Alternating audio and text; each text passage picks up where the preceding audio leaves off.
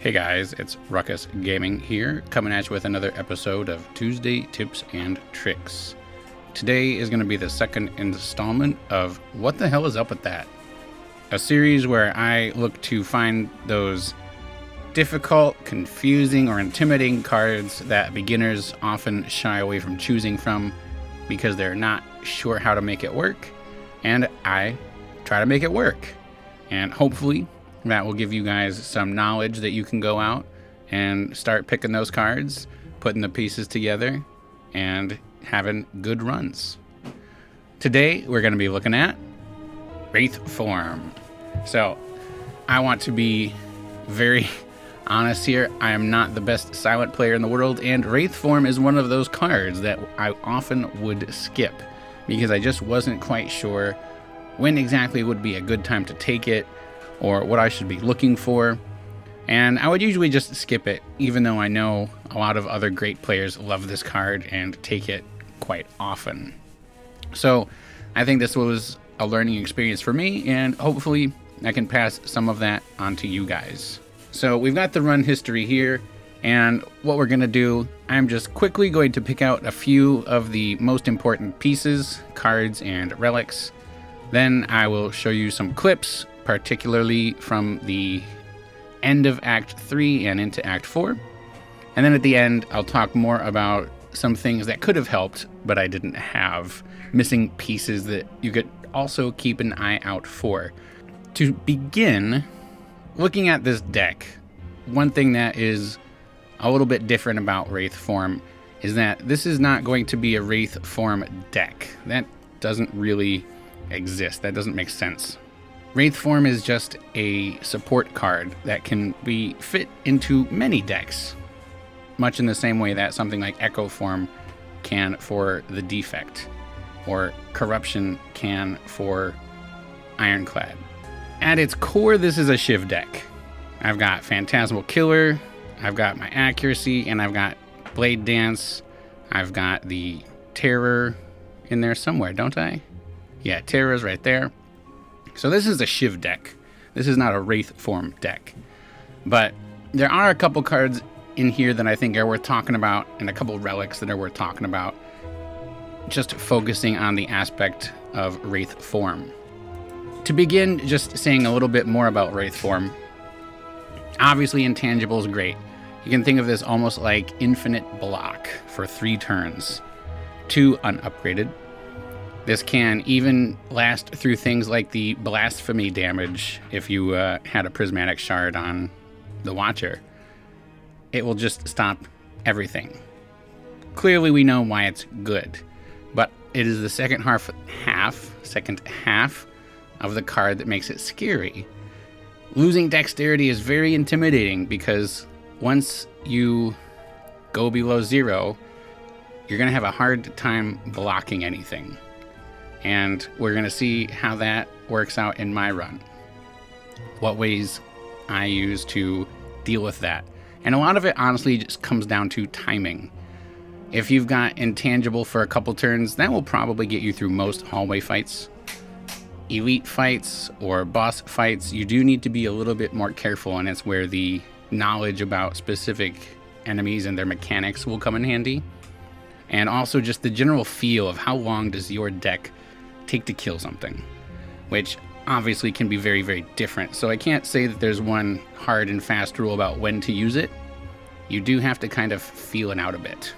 Other cards that were amazing this run, I think Outmaneuver was really good. Basically just for the energy, of course. Wraith Form is a very, very expensive card to play, and another one of the reasons why I think a lot of people don't choose it is they often feel like I'm spending all of my energy on one turn to do nothing, kind of. I mean, if you get it on a big attack turn, it feels really good, but you wouldn't want to spend a turn where the enemy is debuffing to use it so you could avoid an attack next turn. It just feels really bad for some reason, even though it's kind of what you have to do with it sometimes. In the same vein, Flying Knee was also pretty good for me. Not a lot of damage, but even just having one more damage after Wraith Form can be really nice. And Alchemize was amazing. It combined with some of my relics to be absolutely perfect, and this actually might have won me the run. I have to go back and watch the tape, but strong card here. Relic-wise, Runic Pyramid was great for keeping a hold of Wraith Form in my hand. If I didn't have energy, I could just hold on to it. If I wasn't getting attacked yet, I could just hold on to it, and then I could use it when I wanted. This is why Runic Pyramid is good to begin with in any case, but especially when you've got a very expensive card that has a niche or perhaps a very specific set of circumstances where you might want to use it. Having Runic Pyramid to hold it in your hand and just keep it there until that exact moment, super valuable. The relic I just talked about with Alchemize was, of course, Toy Ornithopter. 5 healing isn't a lot, but it is a lot when you are only taking 1 damage. So the idea was, I don't even need to block. I can just use Wraith Form, take the damage, use a potion, heal the damage, and then get a new potion with Alchemize. And it just kept going like that.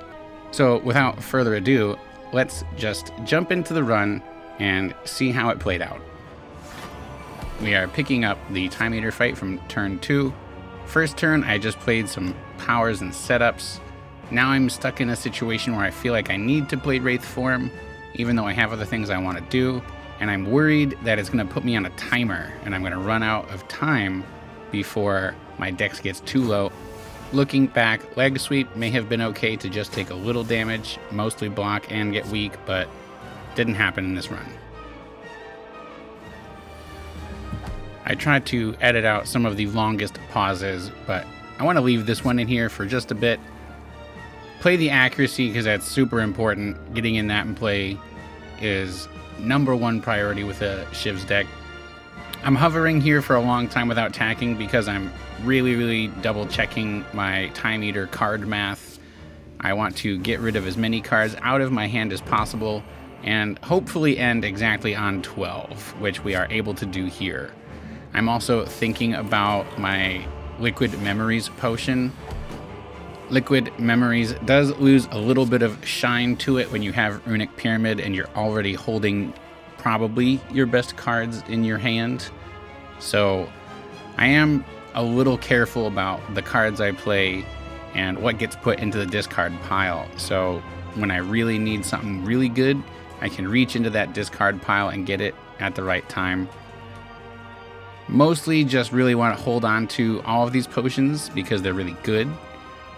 I do have the Alchemize, but sometimes the devil you know is better than the one you don't, and all of these potions I think would be really useful for the heart. So I don't want to spend too many of them unless I need to use the Toy Ornithopter to heal.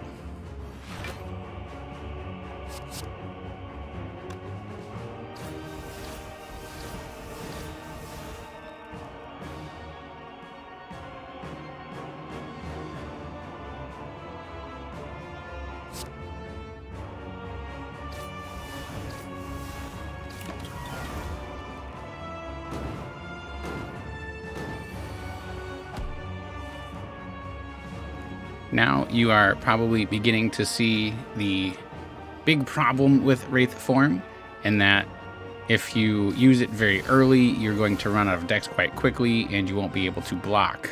I believe I have -3 or -4 dex now, a little hard to see through the video editor. Luckily, I do have a second Wraith Form in my back pocket. Didn't play it there because he's not attacking this turn, so I want to get in as much damage, hopefully get him close to half so I can burst him down during the 3-turn duration of my second Wraith Form.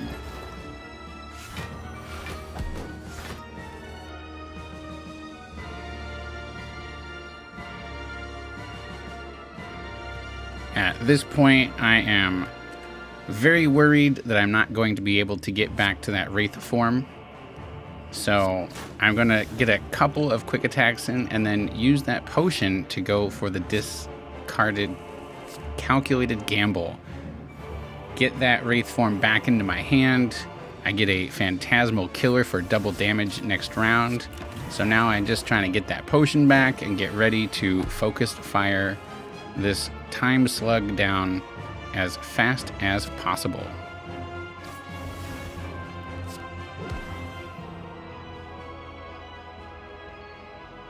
One small struggle that I did have was trying to clear enough hand space to actually play my blade dances, but by the time I did have them, it was all over for Time Slug. We are picking up Shield and Spear on turn 2. I have another really long pause here. I'm trying to figure out what to do with my potions. I kind of want to heal, but I'm having a hard time figuring out what to keep, what not to keep. And I ended up going with the worst possible option, I think. And I ended up just getting rid of this Fear Potion for no reason. I don't know why I didn't use it at the very least to take the artifact charge off of Spear. That would actually help me a lot on the next turn. I think I was just getting a little stressed out and flustered at the end of the run and really hyper focused on using that Corpse Explosion charge to deal as much damage to Spear as I could. Kind of hurt me on turn 3 because I can't use this, or sorry, kind of hurt me here on turn 2 because I can't use this weak potion to reduce any of this incoming damage. I just have to eat it.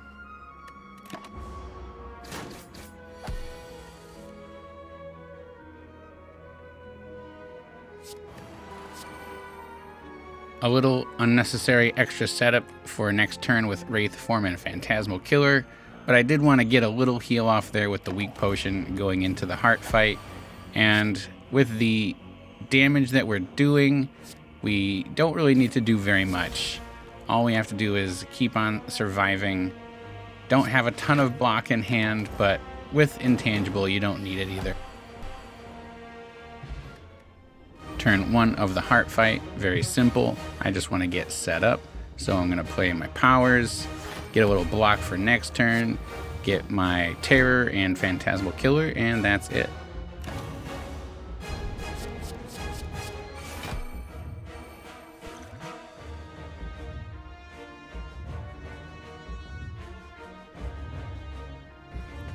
At the beginning, I said Alchemize may have won it, and probably just for that potion alone. After Image, allowing me to deal with the Beat of Death and not play cards until I kill myself, was basically the only reason I won this. I don't think it would have been possible without that After Image. I didn't really spend any time planning ahead for the heart, which was a major error on my part. And if I didn't get that After Image, I don't think it would have worked out for me. The big attacks he's doing right now in the first cycle, I felt like I could not block with Wraith Form. I felt like the fight was probably going to go on too long, and I didn't really have any other good sources of block before After Image. After Image is really nice because it gives you block that does not scale off of your decks. So now that I do have it, I can feel pretty safe to play the Wraith Form anytime I want, because I know when I do play it, I can block the Beat of Death, and any kind of damage that is coming in will be taken care of by the number of cards I play, not the dexterity that I don't have. Here you can see why Outmaneuver was so valuable. 6 energy, I can play at least one of my Wraith Forms. Don't think I'm going to need both of them, but at least one of them. And then still have plenty of other energy to get rid of cards out of my hand. That's another thing we need to worry about, is with those big expensive cards. If you've got Runic Pyramid and you spend a whole turn playing 1 3-cost card, your hand is going to fill very quickly, especially if you're facing an enemy like the Heart that is going to insert wounds or other status cards into your deck.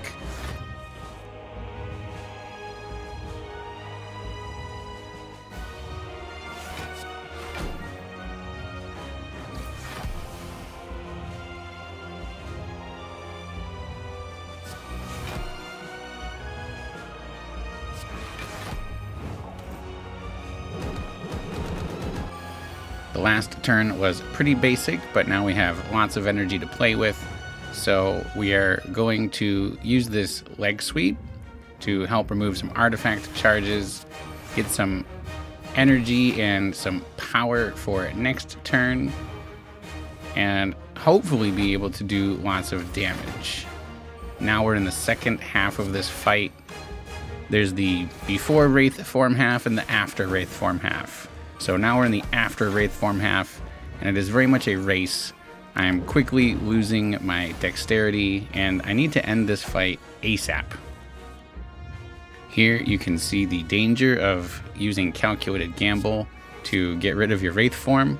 I don't have it on a turn I really need it, but thankfully I do have just enough block to make sure that this isn't completely lethal.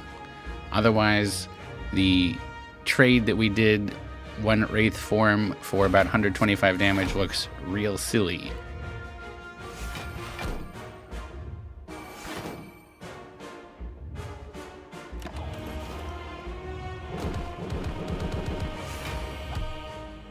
I've pointed out some of my mistakes, but I think here I do want to go ahead and pat myself on the back for something I did do well.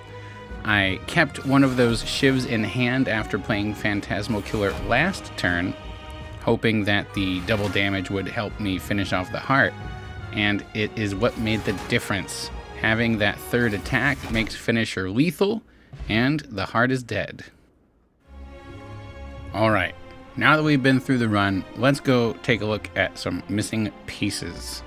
One of the cards that I really would have loved to have had that run would have been Blur.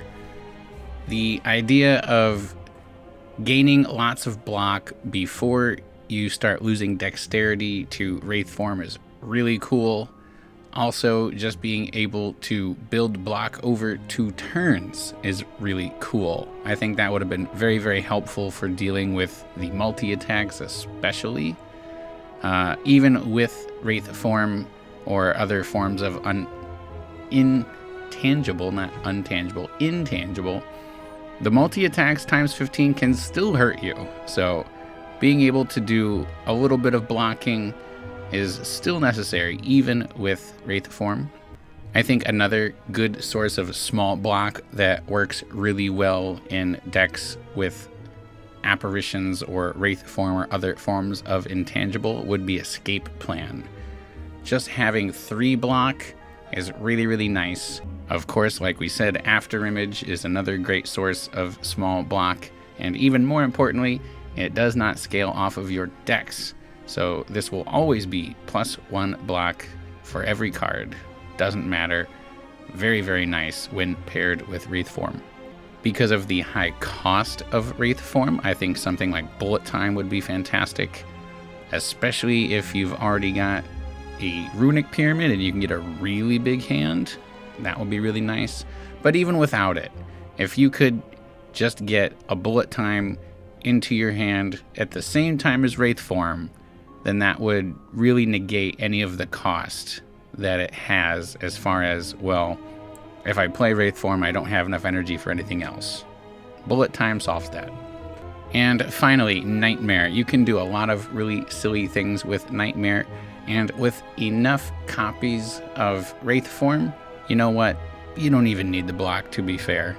If you can get 9 turns of intangible, I'm sure at some point you'll find a window where you can attack and you'll be able to get through it with -25 dexterity. Doesn't matter. Now let's talk about some relics that could be really, really good with Wraith Form that I unfortunately didn't have for this run, but you should definitely keep an eye out for in your run.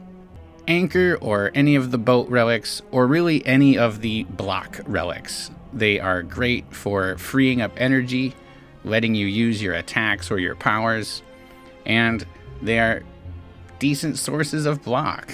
10 block, 15, something like that. Even 6 from Orichalcum, even if it's just 4 from something like Ornamental Fan. Any of those block relics can be very, very useful. As I just mentioned, if you're not going to be playing lots of defense, then Orichalcum is a great card for when you are intangible and taking very little damage. Mummified Hand would be good. You still have to spend the 3 energy, but at least you get to play something else for free after that. Thread and Needle, just like in our Ironclad video we did last week, will similarly be very valuable here.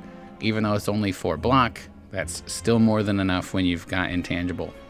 Of course, Tungsten Rod, super valuable here. It can take you from just needing a little block to just needing 0 block. There are a couple of shop relics you should definitely be looking out for. Number 1 being Orange Pellets. As long as you have enough energy to also play attacks and skills after Wraith Form, you are going to be very happy because it will be all positives and no negatives. Artifact charges are very, very valuable. Though I did choose the seed in the run that I showed today, specifically because they didn't appear. I think it's a no-brainer if you've got orange pellets to take a Wraith Form, but it's a lot more challenging, and I think good to learn from a run where you take a Wraith Form and you don't have artifact charges. Similarly, you can also get artifacts from Clockwork Souvenir, another shop relic. And you can even get artifact charges from the colorless card Panacea, usually and most often available, not usually, but most often available in shops and some events. So keep an eye out for it. Finally, potions that I think could be useful. We've said it before, but obviously any source of block that is not based on your dex is very nice. So having something like a block potion is great. Even counteracting the dexterity loss with a dex potion could be really good. Extra energy to play more cards or just get your Wraith Form off is very nice. Another way to possibly get the Wraith Form for free could be through discarding it and calling it back with Liquid Memories. Or if you've gotten really deep into your draw pile and there's not much left, maybe you could get it for free with a Distilled Chaos. Thanks for watching all the way to the end. I hope that this video has been informative and helpful, and I hope that the next time you see Wraith Form, you can take it and confidently use it to beat that heart. As always, leave a like, share, subscribe, comment, all that good stuff, and I'll see you real soon. Hope you have a great day. Thanks for watching Ruckus Gaming.